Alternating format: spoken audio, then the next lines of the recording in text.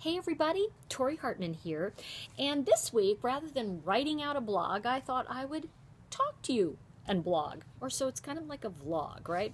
So what happened was last week on my Facebook page, I ended up posting what does yellow mean to you? And it was really interesting because I've been doing what does red mean to you, what does the color orange mean?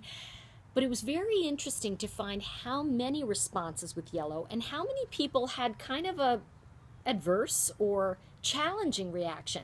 Now, Patchouli Willow said, I don't know why I have an aversion to yellow, as it makes me feel queasy, apart from in nature where I love all colors. Could this be linked to my chakra? Lindsay Watson said, I hate the taste and smell as well. But I do believe it's very much about the chakra in my case and about my personal power. It reminds me to stand and be fearless. And then the Source Holistic Healing said, these comments are awesome. Thanks for sharing. I do believe these mean issues in the chakra, but let's see what Tori says. And there's a lot of other comments. Jane Chapman Harrison said it was self-worth, power, confidence, sunshine. Of course, I'm out in the sun right now. Intuition, gut feelings, and powerhouse. Amy Hedman said, courage to move forward, personal power. Naz said, for me, it's where I used to feel fear. And Nakeen said, energy, good with insight. Deanie said, courage, self-confidence, self-esteem. These are all very good, by the way. Meredith Serrato said, overcoming fear. Kate Quarry said, sunshine and personal power. Notice that a lot of people are talking about personal power with yellow. It's very interesting.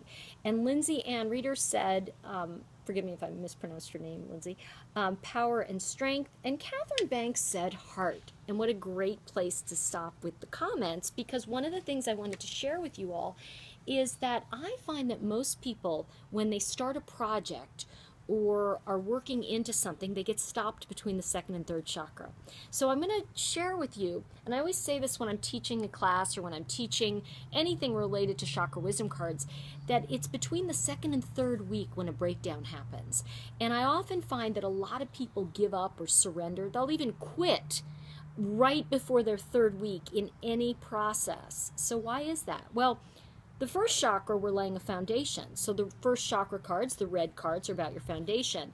Today, I'm going to mention the second and third chakra and validate and answer the questions that came up on Facebook. So if you're watching this on Facebook and you're one of the people who commented, thank you, because you're the reason I'm doing this video. So the first thing I want to say is that the orange cards are all about our emotions. So as we look at these orange cards, they're going to tell us how we're responding or behaving emotionally.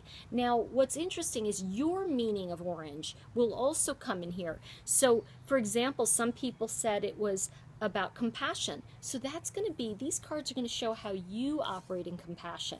The orange cards, again, relate to emotion. How does that relate to the next chakra of yellow? Well, let's talk about that. So if emotionally we're feeling confused or we are in upset of any kind emotionally, have you ever noticed what happens to your thinking? You're confused. You can't function. Now, it's interesting, as I'm shooting this video yesterday, my car stopped in the middle of an intersection, right? So it was like, oh my gosh, I couldn't start the car. I was very lucky. There was a station right there. Guys came and helped me. Very blessed, right? But what happened to me emotionally? Well, emotionally, it's a very disturbing thing to be stopped in the middle of rush hour traffic, right? So my thinking gets clouded. I'm in upset. I'm confused, right? I go into this state. Well, that disrupts my thinking. So what begins to happen, this is our gut instinct, right? For most people, the chakra is their gut instinct. But what I find is that our instinct is fueled by our emotions. So if we have some kind of emotion that's tripping us up, these cards, the yellow chakra, is going to illustrate where we are stopped. That's why I talk sometimes about how the joy card can be a challenging card, because people may get stopped when they feel sad emotionally and they think they're supposed to be happy. Think about that for a minute. So what happens is the yellow chakra cards show our planning, what we intend to do or not do. And it often can show where we get stopped. So we look at the facade card, for example, and it's the story of the bronze god. And here he is with his inner child. Now the idea is that working through family issues, right?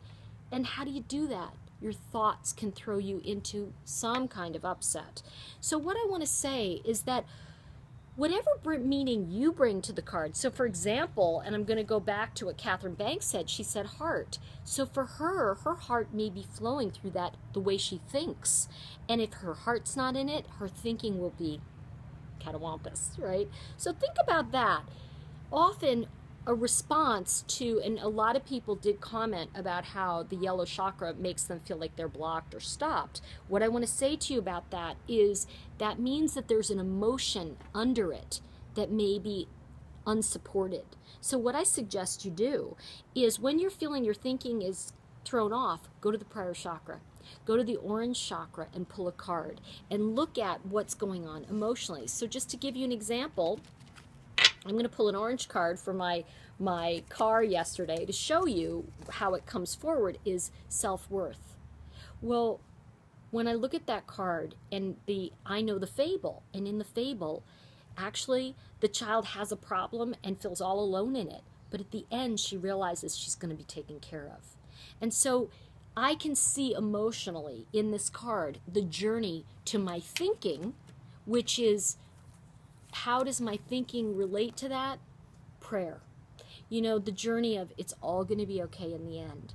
So for those of you who are working with the cards and you go, gosh, it's accurate, this is another way to see where you get stopped and how to look at what you're experiencing emotionally, and of course how the yellow cards will reflect where you get stopped. And if you have some kind of aversion to yellow, it may be that you're having issues in this moment planning.